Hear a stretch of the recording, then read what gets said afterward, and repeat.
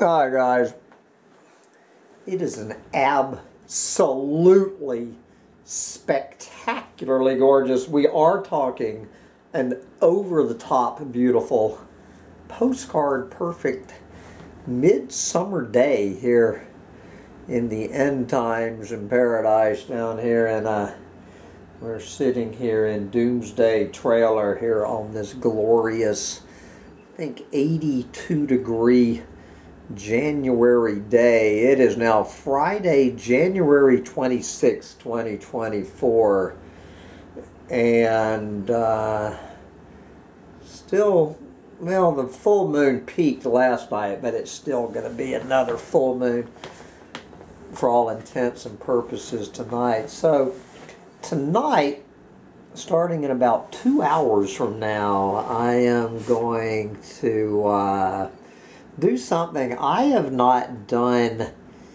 in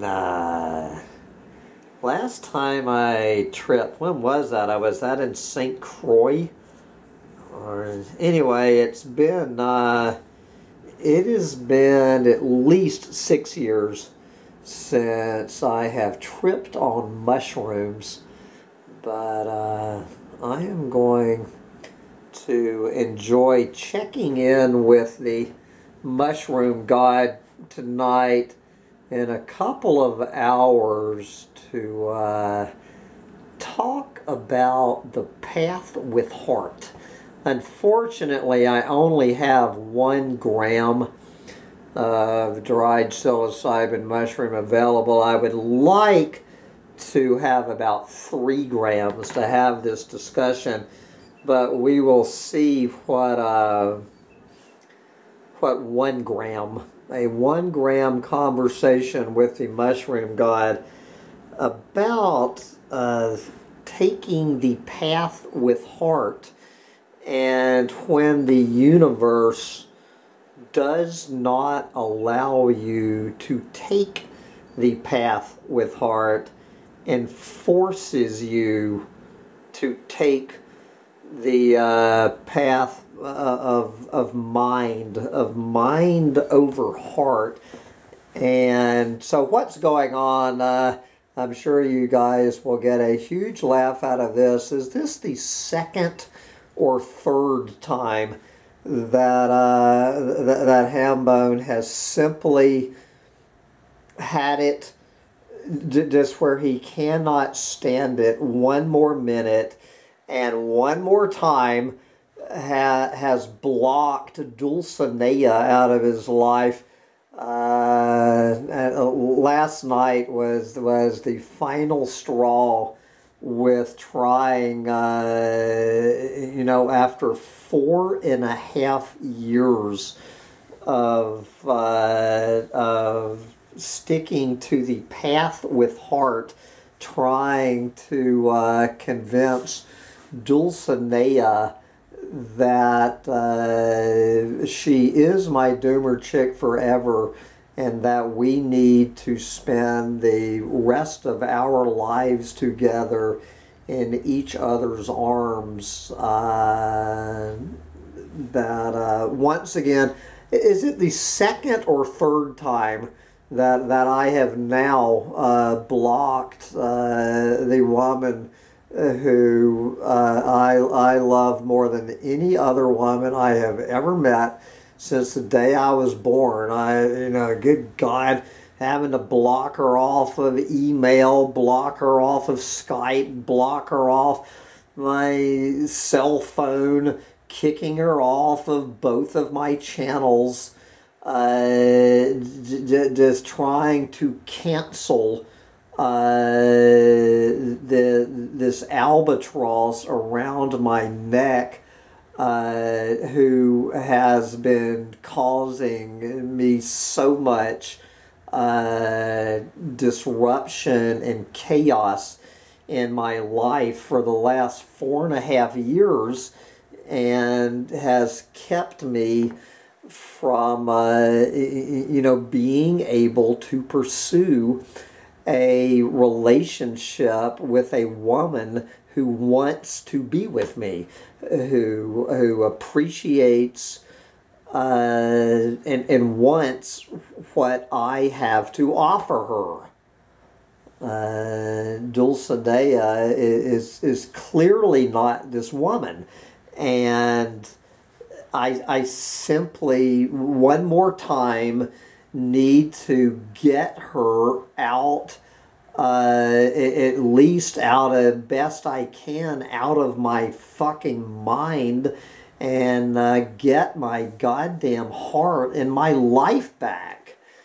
But we will see if maybe the third time is a charm, and I can get her out of my mind at least long enough to open my heart up to offer a space for a healthy woman, preferably one who is not married, and preferably one who is not suffering from border personality disorder, otherwise known as being batshit crazy. But you know, with all of the analysis of why I cannot get this woman out of my mind, who I have not laid eyes on this woman in 2.5 years. I have not laid eyes. I have not seen a picture of this woman in 2.5 years, and the hold that she has over me. But you know, I'm just trying to self-therapize here. I give myself, you know, doing all of this research on the absolute horror of being in a relationship with a borderline personality woman, and just not even counting a married one. You know, it's like I'm not satisfied with setting myself up with failure by falling in love with a goddamn married woman, but a married borderline personality, like what the fuck were you thinking? But that's the problem. What I was thinking has nothing to do with the equation. You know, my whole life I have generally followed the dictum of follow your heart. My mother always raised me and her children to follow our hearts, just as a general rule. When you're figuring out any path, it is the classic path with heart. And so we're going to be, you know, then of course I got into the works of Carlos Castaneda and the teachings of Don Juan back in the 1990s, and really solidified. So I'm sure some of you have heard this, but it's nice to revisit this long quote from Castaneda, quoting Don Juan Matus, explaining to Carlos Castaneda about following the path with heart. And this is one of the major values that I try to run on in my life, particularly, good God, in the last 15 years, that whenever whenever the universe puts in my path a puts in my path a path that where I have to decide between following the path with heart or following the path of mind, always take the path with heart. This is why I am sitting here in this single wide trailer at the end of this rutted out dirt road, instead of living in a beautiful home in South Austin, Texas, you know, probably making $200,000 a year. It is because that path was not the path with heart, as the mushroom god and the San Pedro god and the ayahuasca god drilled into my head. I had to decide in 2008, once and for all and forever, what path am I taking the rest of my life? Am I following my head and staying in this beautiful home, making all of this money, living in material comfort, or am I going to take a chance and, like the fool in the tarot card, you know, the fool is my major arcana tarot card. Am I going to step off of the cliff and let the universe, let go of the bank, and let the universe carry me along as I continue to follow the path with heart? So this is the actual full context quote of Don Juan talking to Carlos Castaneda. We'll take it away, Don Juan Matus. Anything is one of a million paths. Therefore, you must always keep in mind that a path is only a path. If you feel you should not follow it, you must not stay with it under any conditions. To have such clarity, you must lead a disciplined life. Only then will you know that any path is only a path, and there is no affront to oneself or to others to dropping it if that is what your heart tells you to do. But your decision to keep on the path or to leave it must be free of fear or ambition. I warn you, look at every path closely and deliberately. Try it as many times as you think necessary. Well, I have now tried it 3 times, following the path with heart with Dulcinea. This question is one that only a very old man asks. Yes, does this path have a heart? Does my love for Dulcinea have a heart? Does this path have a heart? All paths are the same. They lead nowhere. They are paths going through the bush or into the bush.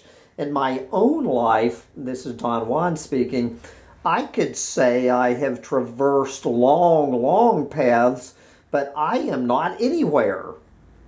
Does this path have a heart? If it does, the path is good. If it does not, it is of no use. Both paths lead nowhere, but one path has a heart, the other does not. One makes for a joyful journey. As long as you follow it, you are one with it. The other will make you, meaning the one of obviously what's he implying, the path with mind. If you listen to mind, if you listen to reason instead of your intuition, that path will make you curse your life. One makes you strong, the other weakens you. Before you embark on any path, such as the path of a new love affair, if the universe puts someone in your life and you are deciding to embark on a new path with someone that the universe has put in your life, before you embark on any path, ask the question, does this path have a heart? If the answer is no, you will know it, and then you must choose another path. The trouble is, nobody asked the question, and when a man finally realizes that he has taken a path without a heart, the path is ready to kill him. At that point, very few men can stop to deliberate and leave the path. A path without a heart is never enjoyable. You have to work hard even to take it. On the other hand, a path with heart is easy. Yeah, right. It does not make you work at liking it. But there is a fundamental flaw in this particular teaching of Don Juan, and the fundamental flaw is the one that I've talked about, the teachings, one of the great teachings of my my mother, Elaine Mitchell, and that is, any time you base your happiness on the decisions of another person, you are setting yourself up for heartache. And what Don Juan does, that I don't remember, maybe you can find an appropriate quote to send me, you guys listening to the teachings of Don Juan and Carlos Castaneda, is this very notion is when, when it's one thing when your path is your career, your path is money, your path is a spiritual existence over a material one. When you're the only one that you have to consider when choosing the path with heart, it can still be painful as hell, walking away from a beautiful home, walking away from a more than comfortable income, walking away from all of these nice things money can buy, making all those choices when you are alone is difficult enough in itself. As Don Juan says, very few people even make that choice. But so in that case, even as hard as it can be to follow the path with heart, and as much as your brain is screaming at you, as much as your friends and everybody else are telling you you're fucking crazy, as much as that little dog that looks just like Sancho Panza is barking at the fool that he tags along with, warning the fool on the fool card that you're getting ready to step over a cliff. When you're the only one stepping over the cliff, as hard as it is, you can still do it. And I think I do a pretty good job of following my heart. It has made me suffer tremendously following my heart. But what I encountered with Dulcinea 4.5 years ago was that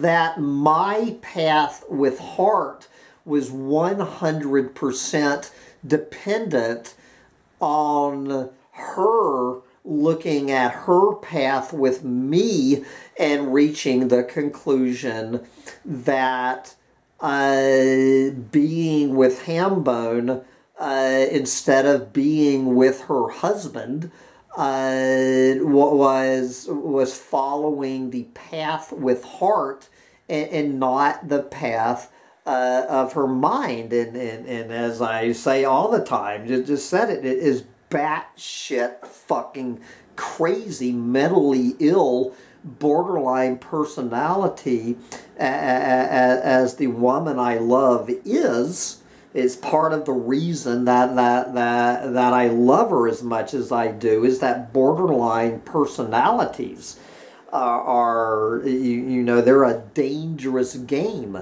when you know, the highs are so magnificent, but it was dependent on someone with borderline personality who was married to a man that ticked off everything that her head said, check, check, check, even though my guess, and I will still believe this, I will believe this to the day I die, that Dulcinea loves me more than she loves her husband, but she understands that leaving her husband you know, also means, as I did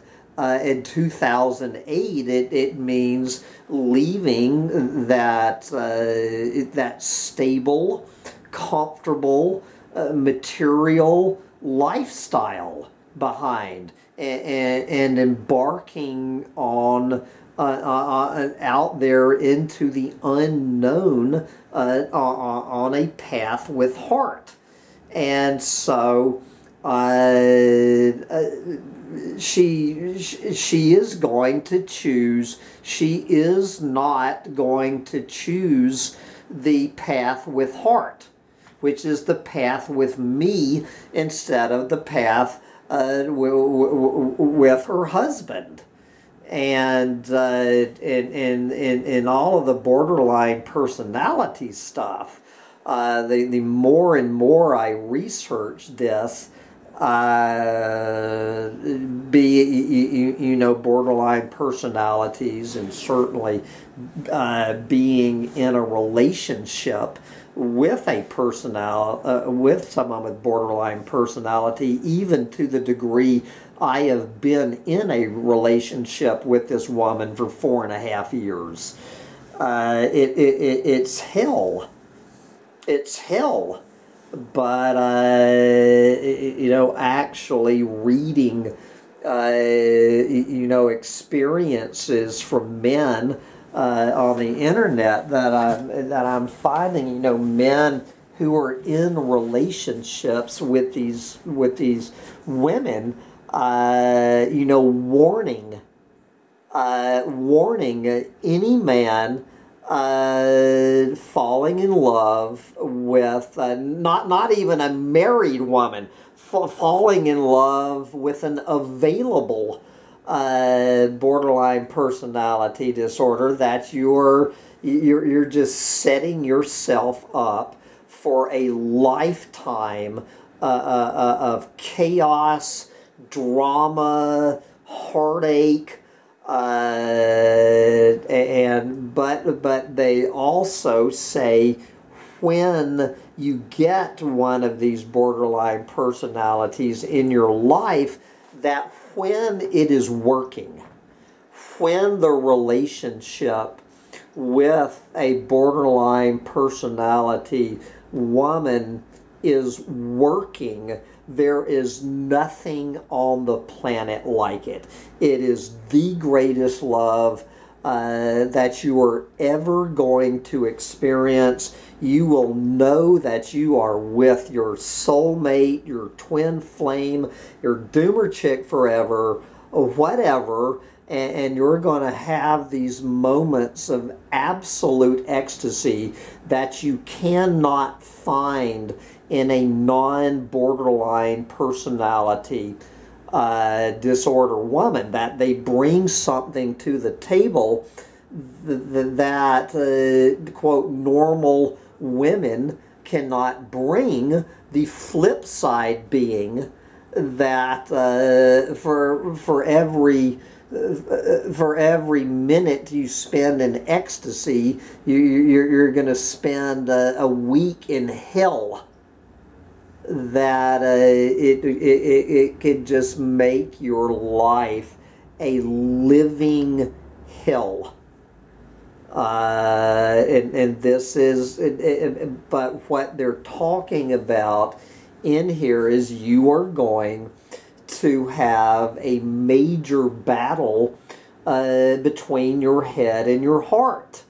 If you get in a relationship, if you fall in love with one of these women, if the universe puts in your path, starting a new path with a borderline personality woman, you know, and you choose the path with heart, when it's working, it's going to be heaven. But when it ain't, and so then that got me into going into Googling.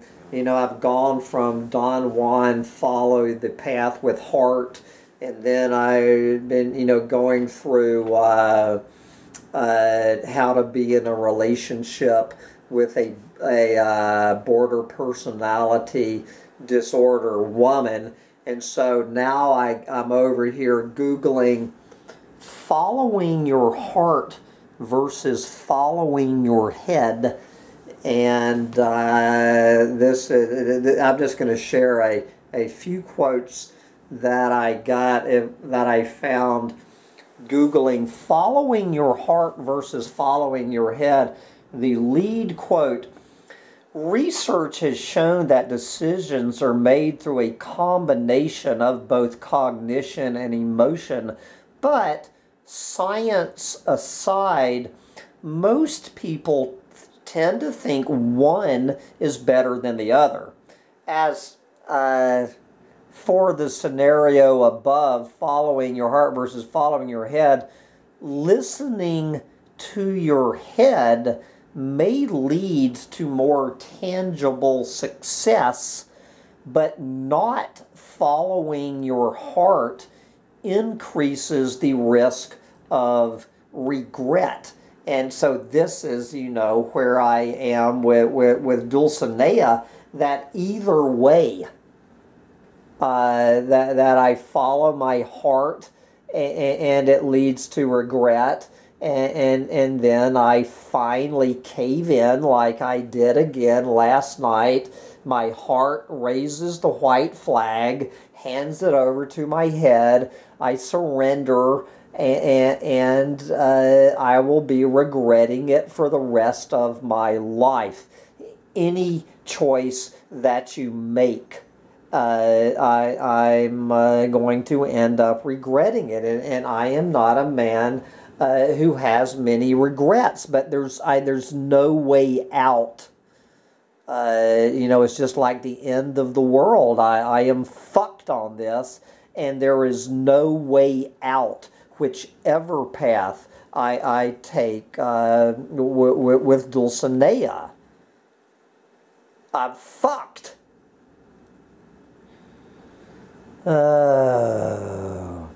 What is the difference between following your mind and heart?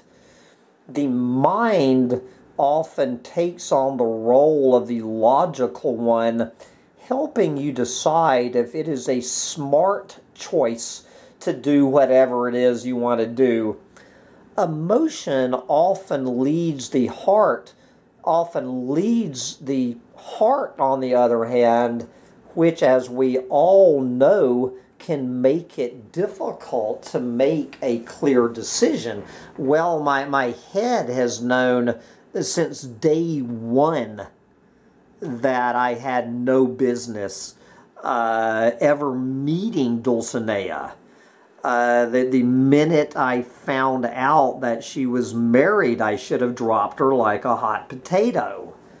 And then, obviously I was unaware of her mental illness, but it didn't take long for me to figure out the diagnosis, since she is the poster child of borderline personality disorder. But by that time, I was fucked.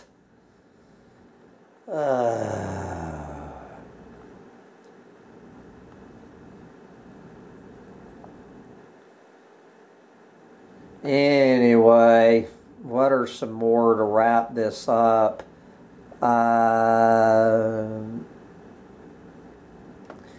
Your heart, what does it mean to follow your heart and not your head? Your heart is saying, this is what you are meant to do. This is the start of your path. Grab it with both hands and go for it. Your head, on the other hand, is saying something different. Be wary. There, yep. Do you think so? Should I follow my heart or my head in matters of love? First and foremost, listen to your heart. Your emotions and feelings are important indicators of what you want and need in a partner. However, it is equally important to remain cautious and not ignore any red flags. If something does not feel right, meaning, I guess, in your mind, it is not.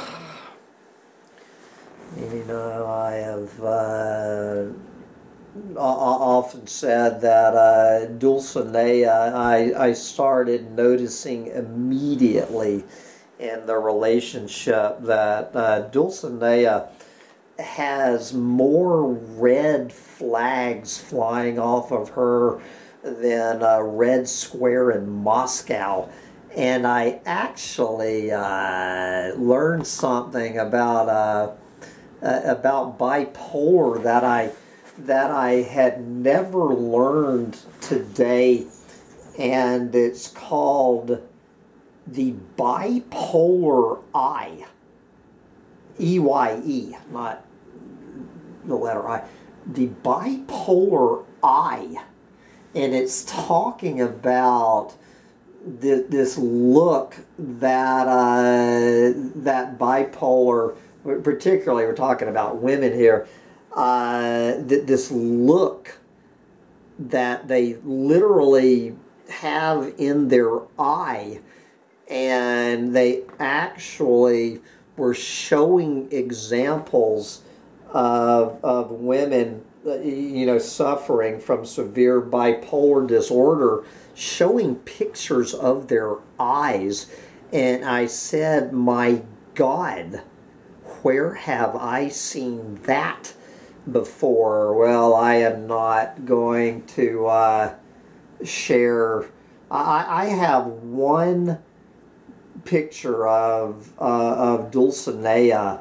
I have, you know, I have some of her old videos, but I have one picture that she has ever sent me in her entire life.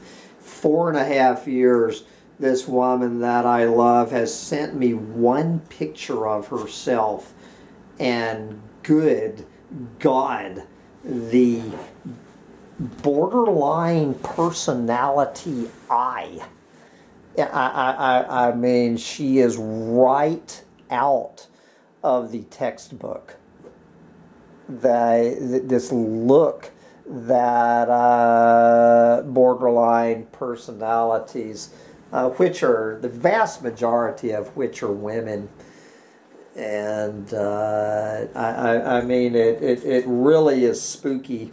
As I say, as hard as it is for me to resist, I'm not going to show a selection of borderline personality eyes, and then show a picture of Dulcinea's eyes. I mean, it is downright creepy. So anyway, I am having a talk with the mushroom god here starting in about an hour and a half. I am going to take my 1 gram of psilocybin, dried psilocybin mushroom at you know, for sunset, and get to watch the sunset and the full moon rise. Now, of course, on this beautiful Friday afternoon at sunset, there's going to be all kinds of people down at the dock.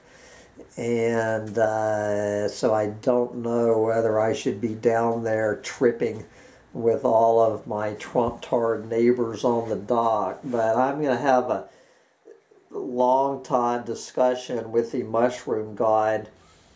What happens when you're trying to follow your heart, and the person you need to follow their heart with you for whatever reason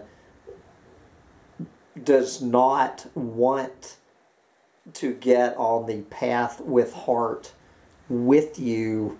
How do you resolve this? You know, how do you reach a balance between your heart and your head, and move along with the rest of your fucking life? Because until I figure this out, I realize I have no chance of finding a female partner who whose idea of her path with heart is my path with heart, and we get on the same path together. I can't do it until I've disentangled myself from this spider's web that I have been trapped in for the past 4.5 years. So wish me luck, and we will see what the mushroom god has to say. I will give you an update tomorrow. Get out there and ask the mushroom god to help you figure out whatever is troubling you while you still can. Bye, guys.